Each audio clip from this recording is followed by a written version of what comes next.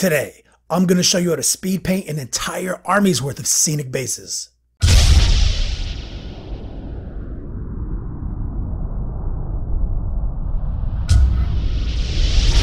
Yo dog, Kenny Boucher here, next level painting, hitting you up on the literal best of all days. On this glorious Friday, I am going to show you something a little bit new, not entirely new. You guys have seen me work on bases before, but here in the Beats Lab in Hollywood, California, I'm going to show you how to speed paint an entire army's worth of secret weapon miniature bases. These are runic mountains. My main commissioner, Optimus Stein, he has come in. He has brought the order down from on high. He has said, we're going to put a pin in the Yujing because I want to play in the Age of Sigmar campaign. So we're painting dwarves right now. We only have maybe 10 to 13 days to get this entire commission done. And today is step one, all the bases. So I'm going to show you how to get all the bases lined out before you even get the models built. We're going to show you all the tricks, all the ancient next level painting tricks. I'm going to show you gloss tech, wash tech, airbrush tech. I'm going to show you it all. Very comprehensive video. I have shown you bases before, but nothing like what I'm about to show you. I want to take a quick second to talk about Patreon and shout out a couple of clutch individuals. I want to shout out my most recent patron, Paul. I also want to shout out all the donators on the Twitch stream. You guys know who you are.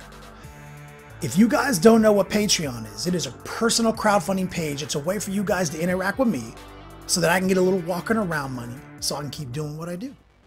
If you guys don't know what Twitch is, you need to immediately fucking stop doing what you're doing right now and go over to Twitch. Twitch is live stream central. It's basically a TV station. We broadcast at least once a week, usually twice, every Tuesday, and we're getting into a rhythm of also doing a Saturday stream. We are showing you guys some crazy shit. There's no movie magic. It all happens right here in the Beats Lab. Nothing, no special effects, all the mistakes, all the bloopers, everything. It's a live Q&A, and we even source suggestions from the audience. Once I show you guys kind of the idea of something that I'm trying to lay down, I might ask you guys, what do you think I should paint this? Let's do it. You know what I'm saying? It is the most interactive way for us to communicate. So definitely check out Twitch. It is the new heat. Anyway, let's jump right into this tutorial.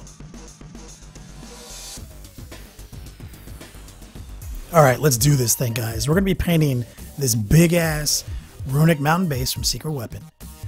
We obviously start the show. It's already primed. We're using some of that ancient Chinese technique, some of that army painter primer. This is that cheater primer. This is like the shadow gray, space wolf gray primer that they have. It's pretty good. I love it. And right out the gate, we're going to pull white out, some airbrush flow improver, and we're going to get the airbrush out. That's the Iwata Eclipse, the official airbrush of pimps. And we're going to just water it down. We're going to come in with a real thin coat of white. We're not really trying to change what the rocks look like here. What we're actually doing is pre-shading these rocks for a wash. So we don't want the rocks, once we wash them, to be just like so dark it's unmanageable. We want them to have some transitions. We want them to be exciting. So this is a pre-shade. You guys have seen me do it before with other colors like red. And I kind of always do it when I'm going to wash a model because, like I said, you just don't want to like just make the model so dark after you're done washing it that it's like has no definition. So blasting out those white tips on those rocks and hitting those radios will definitely help a long way with that wash. And so what I'm doing here is I'm finding little flat surfaces, raised areas, you know, more centralized areas, and I'm just making them bright. You know, it's not science. I'm not a scientist. I wouldn't even know where to begin to figure out where the light would hit these rocks. I just know that creating exciting transitions is what I like to do with the airbrush. It's kind of like the whole reason I bought an airbrush. Imagine the old days. Already look at it. Like imagine if you paintbrush that. You know. That would already be nice. But what we're going for on this model is a realistic, more rustic a look, not the showy, bright, super clean, you know, transitions that I'm known for in a lot of my models. I'm just showing you the steps in the beginning and how you can basically take it to that rustic level. We're going to pull out that bloodstone. This is a privateer press color. We're going to mix it up with our flow improver, and we're going to rapid fire airbrush this brown in to where all the rubble is, all the gravel, you know, the dirt essentially. because you always want to create at least one like level of contrast on a base. It would be really cheater for us to just paint all the gravel, all the dirt, all the rocks the same color. That shit would be lazy as hell.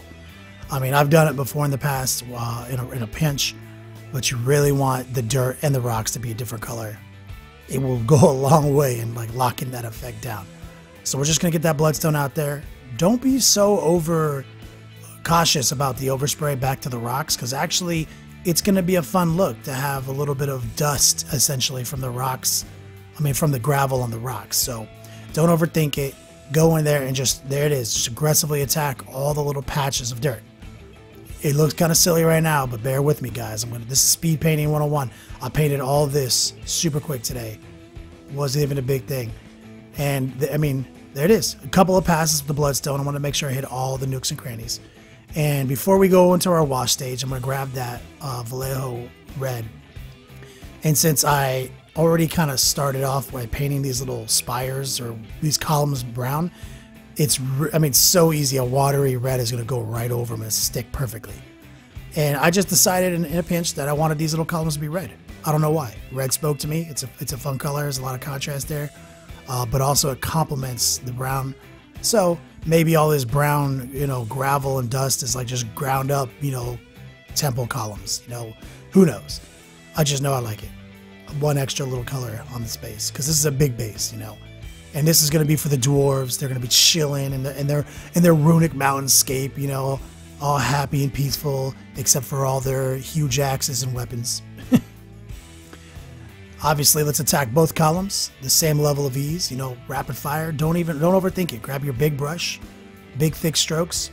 Be careful not to get splatter on any surface when you're going fast like this. That's a thing that happens all the time. And once you get, all the primary surfaces done, you can grab your detail brush, go in there, make sure to hit all the little channels that you couldn't get with the big flat brush so that you don't get red all over those bluish white rocks that we spent all that time airbrushing. That shit sucks. And there you go. They're done. We're going to let everything dry. You want it to be 100% dry before you start washing and seal coating and stuff like that. So we're going to set that down by a window or some shit like a pie. And here's just a quick example. Like, I'm not fucking around. We're doing a whole army. Like, all these bases right here. We're following the same protocol for them. Now we're going to grab the lacquer high gloss, which you can see in that last frame. They were already glossed.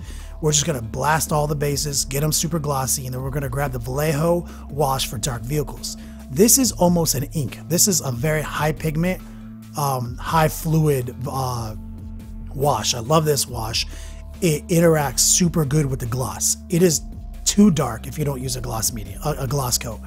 And because the gloss is in play, it's just naturally wicking this wash away from the tall flat surfaces, and it's just draining down into all the crevices as fast as it can, and you can kind of move the base around in your hand, let gravity do the rest.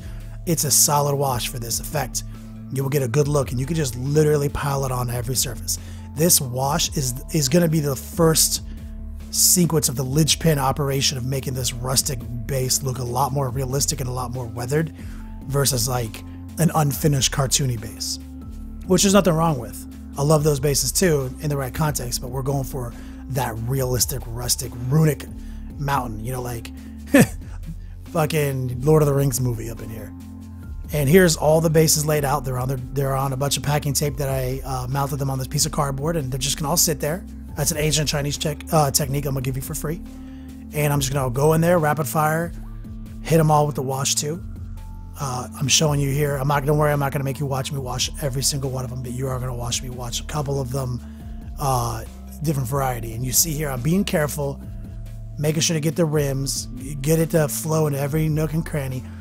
This looks a little boring, a little slow, but trust me, man, like, we spent probably total 2.5 hours today between filming and painting, and we got all these bases done to a great level. All that's left now is to put the guys on the base when they're done. So it's not really, in the grand scheme of things, that big of a deal to get your bases looking this fresh. And obviously one of the keys are that there's no guys standing on these bases. Imagine the nightmare, and a lot of people, they don't agree with me to do them this way. They're like, oh, it'll never stick to the man, just pin the motherfucker to the base. Like, it's fine. And if you don't feel like pinning it, don't feel like pinning it. Super glue, turns out it sticks pretty good. Even if it breaks off at one point and takes some paint with it, just glue it back on, dog. Like, whatever. Like, it won't break the second time. Trust me. You'll save a lot more time doing this and then having to glue a guy back on the base once in a while, you know? Now we're going to grab the Menoth White base and Orange Brown. And we're going to kind of put these on our palette, and we're going to just use them in combo with each other as we start dry brushing the browns in on this really darkened gravel now.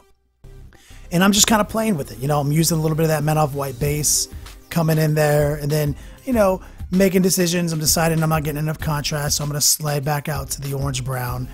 But the reason we use Menoth White instead of actual white is because it's such a more natural color. It looks so much better on scenery. Like if you're trying to dry brush a rock, it's so much better than white. And you can see here, you know, it's coming along. We're getting a lot of transitions here. We're getting a lot of nice, just real gritty, like antique look to this. Like this is an old rock now, you know, the dust is flowing and it's just exactly what you want to see from a scenic base. Now, like I said, I'm still playing with it. I'm going back and forth between the orange brown and the bone white, essentially, for all intents and purposes. And we're going to just have to start kicking it up a notch here. It's not brown enough for me. So we're going to go heavy, streaky dry brush with the orange brown. Like, not really a dry brush at all. We're basically just, you know, rapid fire dragging pretty still wet paint across the tops here to get some nice streaks of brown mixed in to that gravel, and you get a good look, you know. And it's, you know, we're letting it blend into the rock faces, so you get that dust look. Like there's a total transition, like a little bit of residue left behind. Maybe it's wet, maybe it's a little bit of mud. It's nice, you know. It gives you that real natural look as we go through. And you know, for the most part, I'm feeling pretty good about this, but I want it to be just a little bit more brown. So we're gonna hit it again one more time, a little bit more aggressive. Hit that orange brown. Let it flow, let it touch the rocks, you know, give you that natural transition. Like it's nature, man. Like shit bleeds into each other all the time in nature, you know. And I am now starting to feel a lot happier about this product. Now let's grab that Menoth White out again, clean our brush, and we're gonna start dry brushing the rock. Like I said, you're like, wait, what? You're gonna dry brush this rock with Menoth White base? Trust me, it makes it look like rocks. Like rocks have all sorts of colors in them, right? And white's probably not one of them. So we have a bluish gray, a little bit of a black wash, and now we're going to dry brush it all with a bone white, essentially. And it's starting to look like a rock that you've seen. You've seen rocks on the ground that look like that. And this also is kind of marbled. Like if you use a bone and a brown and some grays, like it's how you get really natural marbled looks to your rocks. So just take it easy, you know, go back and forth, make sure you hit all the ridges, let this Menoth White base do what it do, you know, let it get up in there, let it catch the ridges, you know, you really want to do a dry brush here. This is not a wet dry brush like I was talking before. You really want all those deepest recesses to stay as dark as possible. That's how you create that contrast, how you get that realism and that antiqued weathered effect.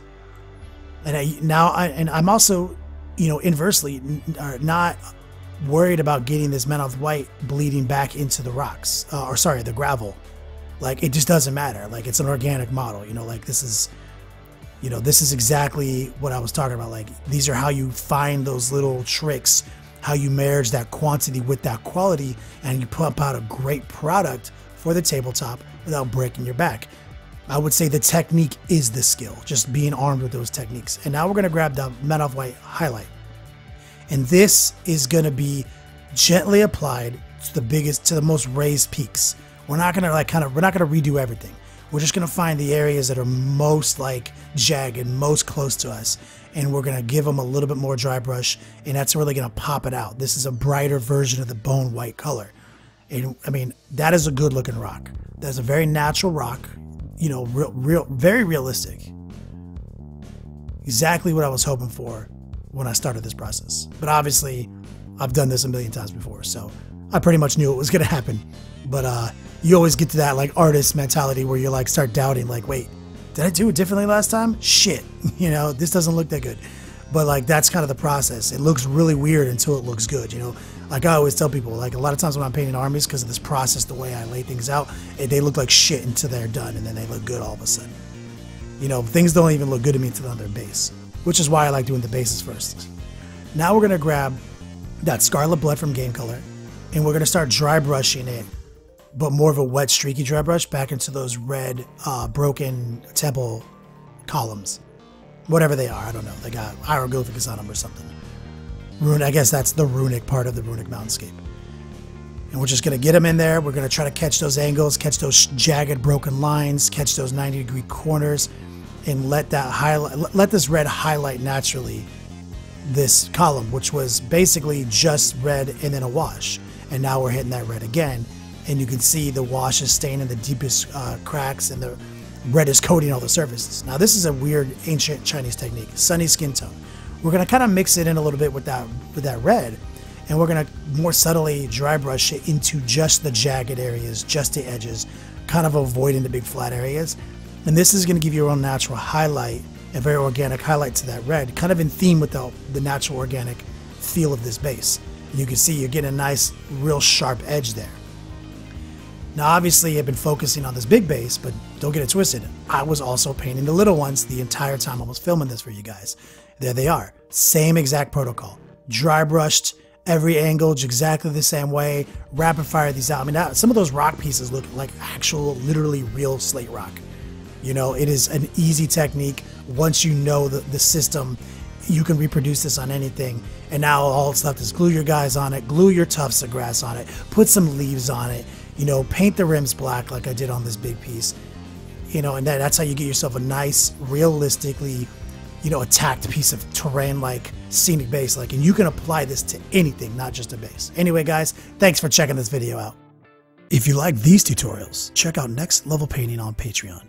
Become a patron of the arts today. We offer early and exclusive access to our videos and a rewards program for different pledge levels. Patreon is PayPal and credit card secure, so you don't have to worry about that. We use 100% of the money to improve our process.